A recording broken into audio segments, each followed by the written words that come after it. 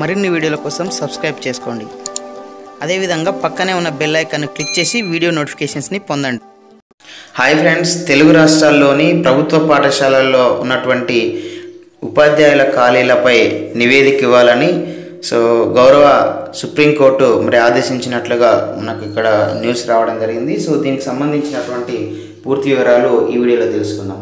Friends, ఇక్కడ చూడొచ్చు, టీచర్ల ఖాళీలపై నివేదిక ఇవ్వండి అని చెప్పేసి మనకు కోరినట్లుగా తెలుస్తుంది. తెలంగాణ, ఆంధ్రప్రదేశ్ రాష్ట్రాల్లోని ప్రభుత్వ పాఠశాలలో ఉపాధ్యాయుల భర్తీపై సమగ్ర నివేదికలు ఇవ్వాలని సుప్రీంకోర్టు స్పష్టం చేసింది. తాజా పరిస్థితికి సంబంధించిన నివేదికలను 3 రోజుల్లోగా ఇవ్వాలని భారత సర్వోన్నత న్యాయస్థానం ఆదేశించింది. ఆ మేరకు 2 రాష్ట్ర ప్రభుత్వాలకు ఆదేశాలు జారీ చేసింది.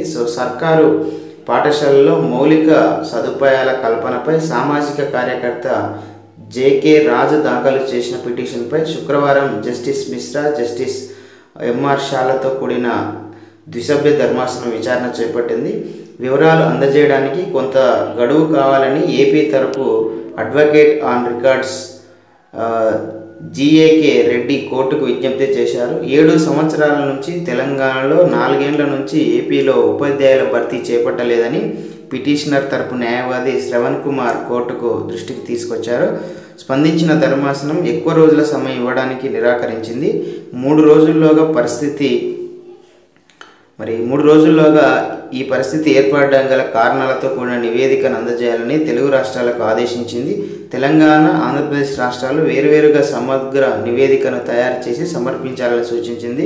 3 రోజుల్లో అందజేయని పక్షంలో 3 వారాల తర్వాత జరిగే తదుపరి విచారణకు ఇరు రాష్ట్రాల ప్రభుత్వ ప్రధాన కార్యదర్శులు స్వయంగా కోర్టుకు హాజరు కావాల్సి ఉంటుందని సుప్రీంకోర్టు ధర్మాసనం హెచ్చరికలు జారీ చేసినట్లుగా మనం ఇక్కడ పేర్కొనడం జరిగింది.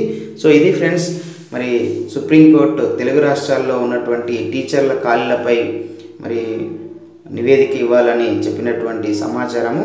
ఈ వీడియో మీకు నచ్చితే లైక్ చేయండి, షేర్ చేయండి. ఇలాంటి ఎడ్యుకేషనల్, ఎంప్లాయ్మెంట్, టెక్నాలజీ సమాచారాలను పొందడం కోసం మన యొక్క యూట్యూబ్ ఛానల్ వెంకట్ బీటీని సబ్స్క్రైబ్ చేసుకోండి. Okay friends, thanks for watching this video. Bye, have a nice day.